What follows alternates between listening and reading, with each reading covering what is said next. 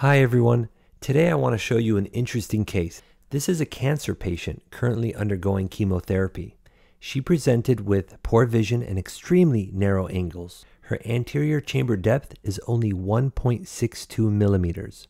Her options were LPI with subsequent cataract surgery or straight to cataract surgery. She had minimal platelets due to her chemotherapy and was a little bit concerned about the bleeding risk with LPI. Understandably, she was also yearning for something positive in her life, such as improved vision. So she elected to have cataract surgery in hopes of a better quality of life. Notice here how I have to inject viscoelastic by the incision so that I can just fit my cannula in there. I expected to go in there and deepen the anterior chamber with viscoelastic and remove the cataract. But look how the viscoelastic comes right back out of the paracentesis. There was so much posterior pressure that the AC would very quickly flatten. On top of that, you will soon see how weak her zonules are. Here I'm creating an incision, and I want to make sure I create a very good square incision. Normally with weak zonules, you can push the lens bag complex posteriorly. But in this case, the posterior pressure was so significant that it was impossible. We did place her in reverse Trendelenburg position, but throughout the case, I considered giving IV mannitol, Diamox, and even performing a limited pars plana vitrectomy. I was prepared to do so, but decided to inch along slowly and decide that I would reserve those options if I'm unable to progress safely. So here you can see all the capsular folds as I'm trying to pierce the capsule with my forceps. And now the AC has flattened. I don't even have enough space for the MST forceps, the height of which is about 1 millimeter, and I don't want to bump into the corneal endothelium. So I perform part of the capsulorhexis, as you see again all these capsular folds from weak zonules, and then every time it gets too flat, I'll reinflate the anterior chamber with viscoelastic.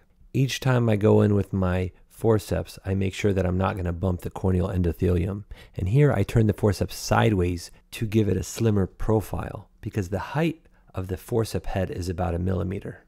Another way to approach this is to use a cystotome and perform the capsulorhexis through a paracentesis. I chose to continue using forceps as things were progressing well. The key here is to take your time, don't be in a rush, keep inserting viscoelastic as you need. Notice here how the whole capsular bag prolapses to the temporal incision. This is due to weak zonules and high posterior pressure. If the zonules were weak and the posterior pressure was normal or low, you can just push the whole capsule lens complex posteriorly. Here is the hydrodissection. Cases are so much easier when you have a very good hydrodissection.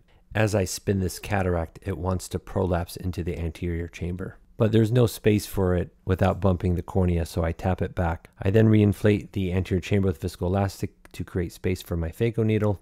And I really can't wait for this part.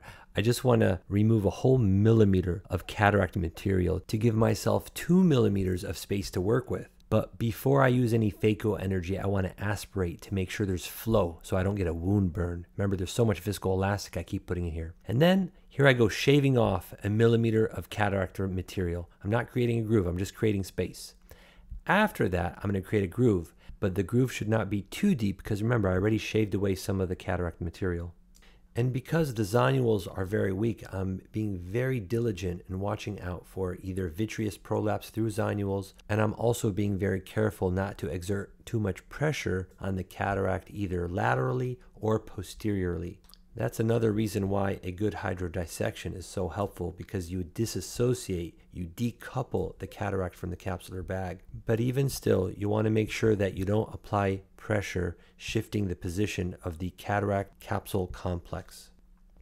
Here you need to emulsify each lens fragment in the capsular bag. There's no space to come anteriorly, and so you need to protect the endothelium of the cornea as well as the posterior capsule, which will want to prolapse forward given the weak zonules and high posterior pressure. Here you see me proactively using my second instrument to guard the corneal endothelium. The other lens pieces are holding the posterior capsule back. Because there is such little space, I'm barely using any phaco power. I'm mostly aspirating, because if I can get this lens material into my phaco needle without emulsification, I would prefer to do that. And it's important to keep inflating the anterior chamber with viscoelastic, not because the cataract is dense, it's not, but it's to protect the corneal endothelium, create space, and also push the posterior capsule back. And here is the final nuclear fragment. We need to ensure that we hold the posterior capsule back as we emulsify this last fragment. And I'm trying not to use phaco energy if I can avoid it. I'm trying to first see if it would just aspirate, and if it won't, I'll tap into the phaco energy.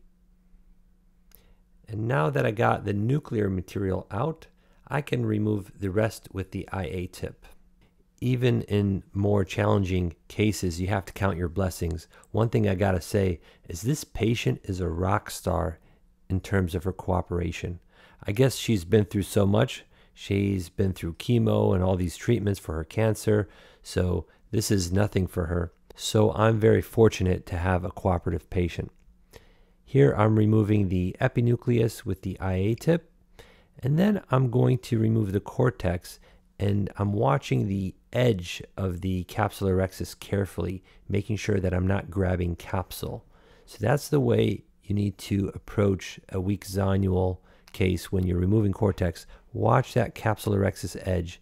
Make sure you're not shifting the whole capsule, you're not pulling the whole capsule, and pull that cortex tangentially. And if you can, try not to grab a large piece of cortex, because then you have more purchase on the capsule as well. So try to take thin strips of cortex if you can.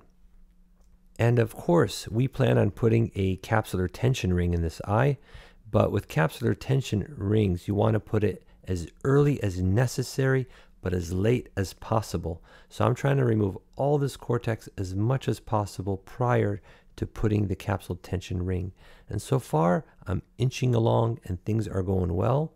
So I'm gonna remove the cortex prior to putting the capsule tension ring. Now that there's no more cortex as a structural backbone of the capsule, before coming out, you want to make sure you inject viscoelastic, because if you don't, and there's a gap in the zonules, vitreous can prolapse. And you'll see here that the cohesive viscoelastic just comes right back out of the eye. Even though the cohesive is heavier and it has more weight to it, it sticks together. And so when some of it comes out, all of it tends to come out. Here I'm going to try to put some through the paracentesis, and hopefully it doesn't want to come out. But again, it just comes right out with that posterior pressure. So in this case, I'm okay with using the dispersive, and I'll just take more time evacuating it after I put in the lens. Here I'm putting the CTR.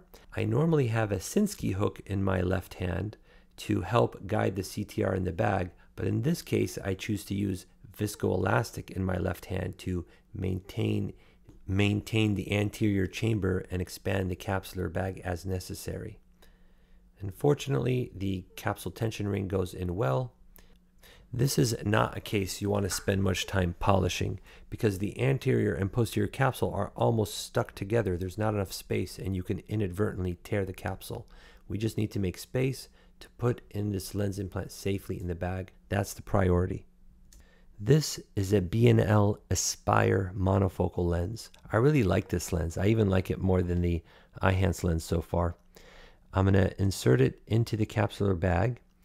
And then I notice at around 3 o'clock, you'll see a tiny wisp of cortex. So I'm going to actually rotate this lens to try to use the IOL haptic to loosen or dislodge this cortical material.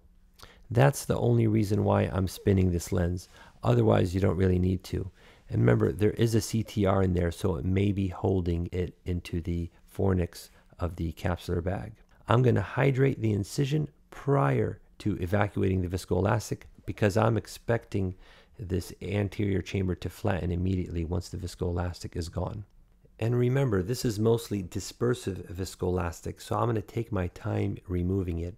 It's not going to come out as quickly as cohesive viscoelastic. There is no space for me to put my IA tip behind this lens implant, so I'm going to use some tilting and rocking of the IOL to evacuate all the viscoelastic.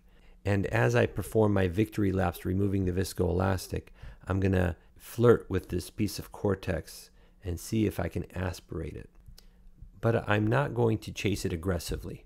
A teeny strip of cortex behind a CTR is not visually significant, and it's most important that this case is finished safely. Now, as I remove viscoelastic, I'll rotate the lens a little bit, and if that piece of cortex decides to want to come out more easily, then great, that's what I'll do. But if not, it's not a big deal. Don't chase it so aggressively. And here I'll go back to this area to see if it'll come out. And yep, I just got a piece of it. So that's great. So in this case, we turn off irrigation prior to coming out. We could have used the paracentesis, injecting BSS while coming out, but there's so much posterior pressure, I knew it would not be able to maintain the anterior chamber. Sealing this temporal incision by hydrating the sides and roof of the incision is a priority.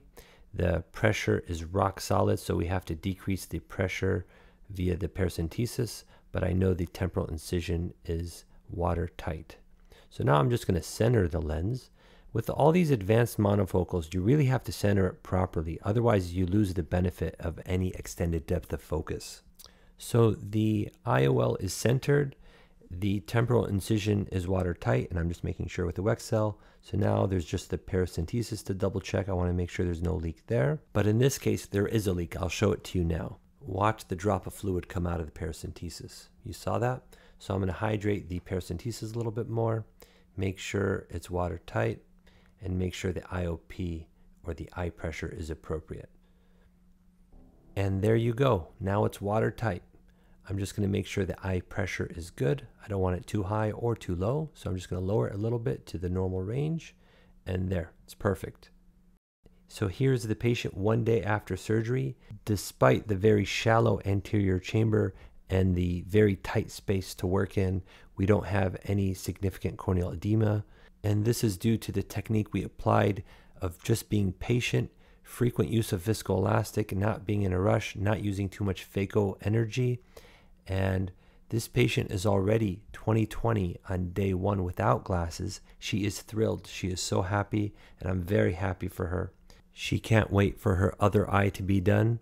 I'm going to show you her other eye also in this video. Here it is. You can see how shallow the anterior chamber is, although the eye we just did was even worse.